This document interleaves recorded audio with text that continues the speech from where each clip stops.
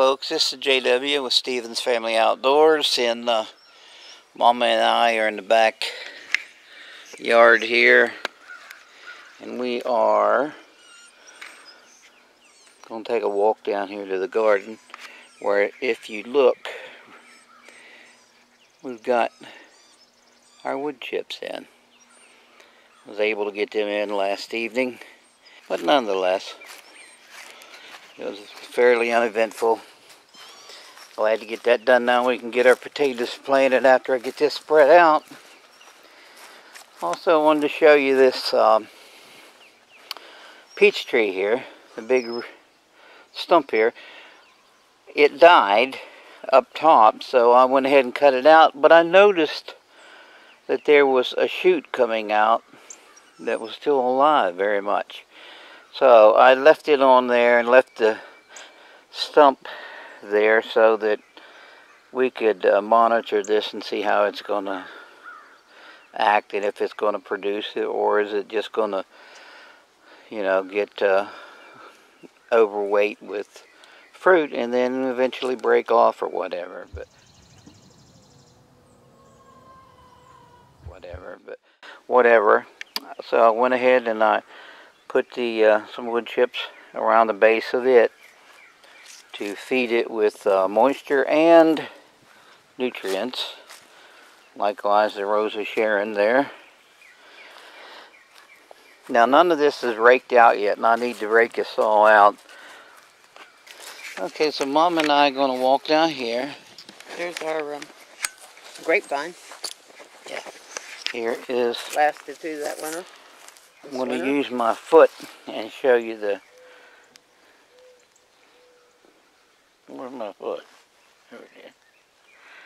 Okay, here's my grapevine. You can see my foot there shaking it. I've got to level all these wood chips out. And what I'll do is wherever you see wood chips up through here, then of course right down here, my strawberries right there in a box. That's before I realized that a box is not a smart way to do stuff because of the moisture level. But from the box all the way up here to where I'm at, down here to this area here and around the apple tree, it's all going to be 8 inches of wood chips, and we're going to place our potatoes in rows 3 foot apart and place the potatoes in those rows 1 foot apart, and however many I get in there, this will be our potato patch.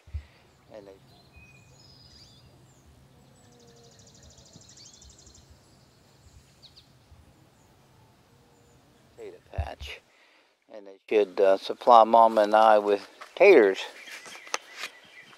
for the year, hopefully.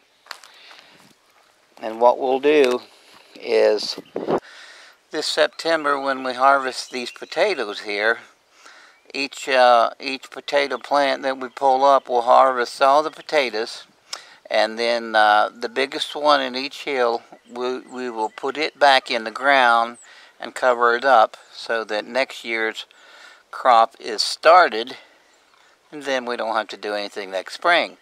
And we should be able to continue that for the rest of our lives, Lord willing. Okay, so that's the way we do potatoes.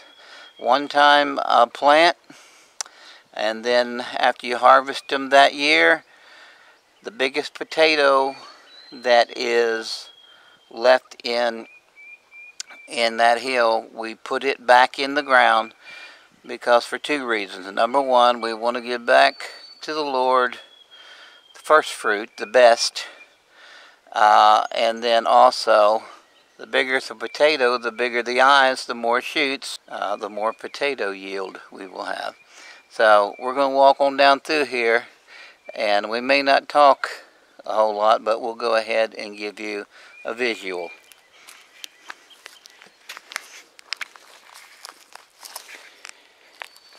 And this is our apple tree.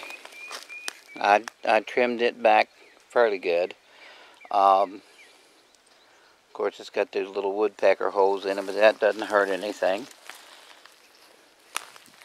And of course, potatoes will be all around this, and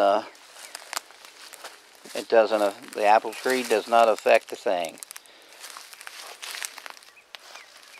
Then on down through here is the main garden where we'll have our beans,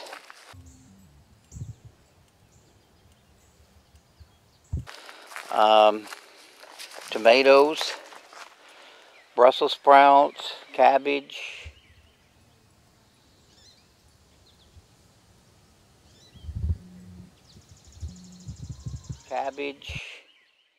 and possibly some cucumbers down on the lower end to the left. We also have some boxes up top there that will have Don't forget them cucumbers. I said okay, beans. the Green beans. beans go up there. We'll put probably about 4 or 5 rows in there. We had 7 rows last year, but boy, that was almost more than we could handle. But we ended up selling a few bushel of those also. But I don't know if we're going to go to all that trouble. I think what we'll do is just put back what we going to need for the year, and then our children, you know, they like them also. So I've got a lot of handwork down here to level some of this out and put some wood chips where it's a little thin, like right there where that grass is. Coming up is a little thin with wood chips, so I'll cover that up. Here are our strawberries that I was telling you about. They're in a wooden box, a raised bed, and as I've told you before, that I've come to the knowledge that raised beds are not the best way to do things, because when it does rain and they get moisture, all the moisture is going to fall straight through and soak all the way down to the original ground level and leave the strawberries not as moist as they could be. Also, you see wood chips on top of this strawberries here. What I do every fall is I'll cover the strawberry plants with about 4 inches or so of wood chips and cover them completely up. And then what happens is I do not have to do any thinning at all.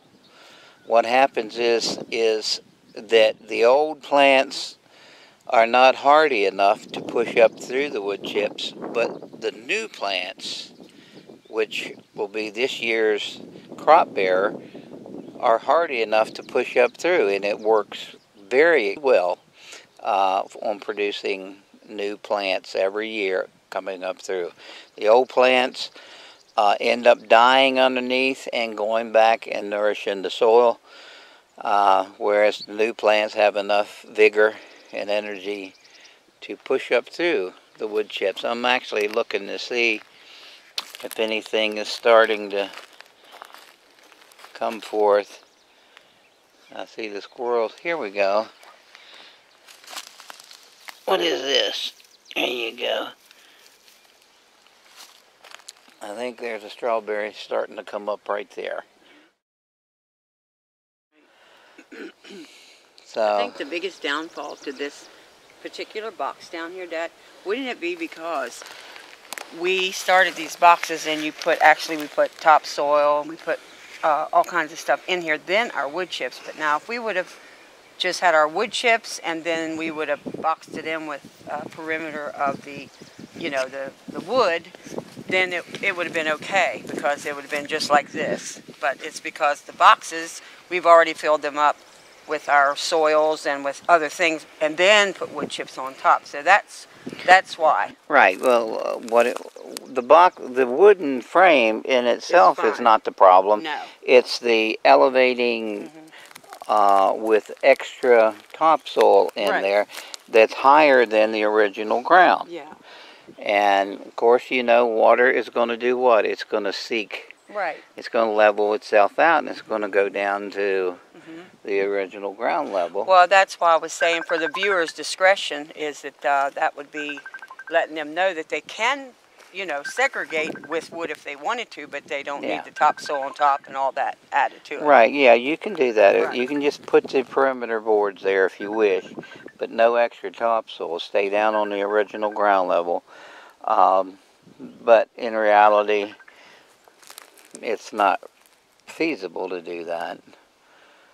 I would, you know, once these dilapidate and go bad, I'll rip them out, and that is it.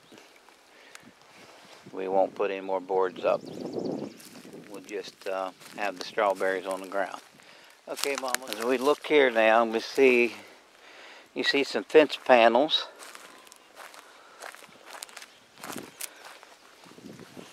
Three rows of them. These are 16 feet long, and I plant about 8 tomato plants at each one. Big beasts, and there are 24 plants of those, and I just love a mater sandwich, so that's why we have those.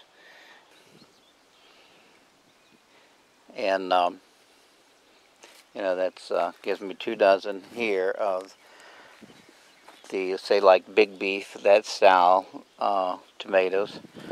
And then in between these panels and these panels is an area here that we plant our Brussels sprouts, our cabbages, and things of such like that. And then we have at the bottom, say, let me see, yeah, in this area down here, an area where we can subsidize with whatever we want to put in at that time of year. Anything from, say, cucumbers, extra cucumbers, because we put a lot of cucumbers up top. Cucumbers, and then when they're pretty well done, we can go ahead and plant some beets or turnips in down there, you know, to utilize the ground all that we can. Okay, Mama's got my arm again. You see a tiller there. I do not use the tiller.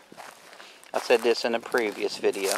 Do not use the tiller to disturb the ground. We used it one year to move the wood chips out so that in the rows, so that I could get down to ground level to the top of the ground and scratch it up to plant like beans and peas and corn and stuff like that. That's all we use the tiller for.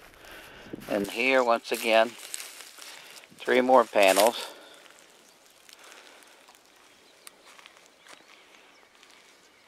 And these are for my Roma tomatoes, the paste tomatoes. Okay, folks, we're down here to my Roma tomato patch, and they do extremely well down here. We've got, how many bushels did we get last year of the Romas, Mama? Oh my, several.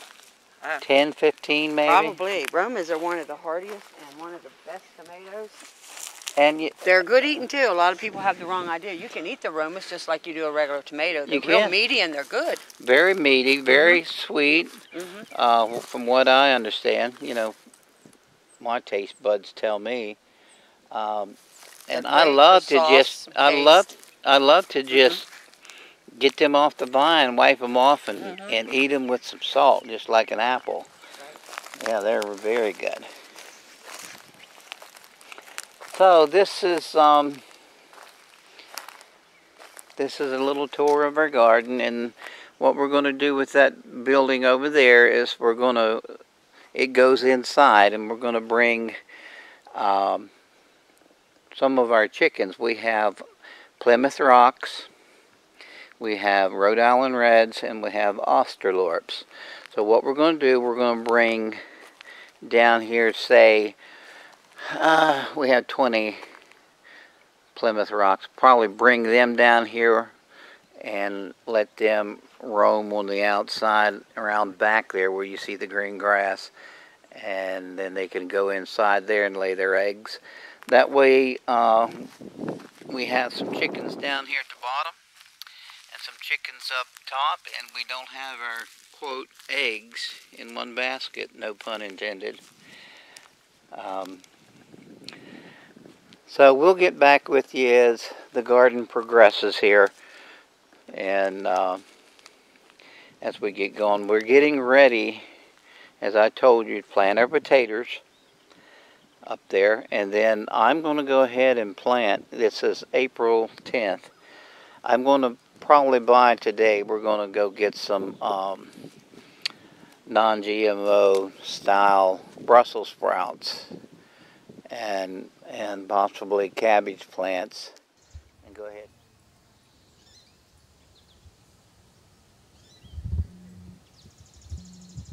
Plants and go ahead and put them out. They're pretty hardy. I think we're going to be okay. I'd rather take a chance and plant early things like Brussels sprouts and cabbage and have a jump start and possibly lose them.